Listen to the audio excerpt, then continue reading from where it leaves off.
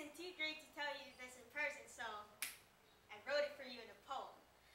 Remember the first time we met? Yeah, that time we locked eyes on each other with whimsical, rosy cheeks, blooming blushes at each corner of our garden smile? Yes, that was a day we could not stop growing. Recapture our hugs. They're like pictures of the wind rushing through our fingertips.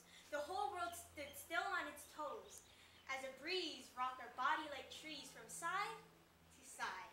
We had a 4-second waltz under the sunlight. 1, 2, 3, 4. We counted the days and talked past midnight. Recollect the time you said, "I like you." That was the dawn of moonlight gazing upon my stance. "I like you too."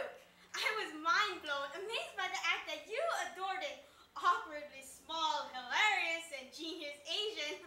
But I was pointed at the frontal lobe, threatening me to either fight or flight. It was too late. Bang! I was blown at my heart where my blood and curved walls have fallen with their gunshot words. "I have a girlfriend."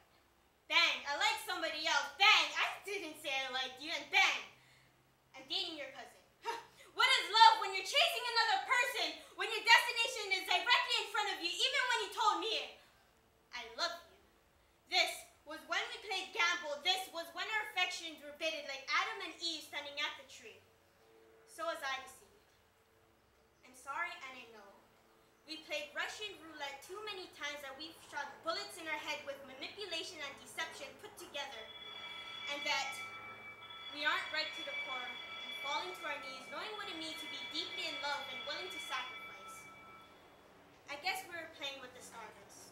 Our dance didn't seem to be in tune with nature's beat, disintegrating our reminiscence with the wind through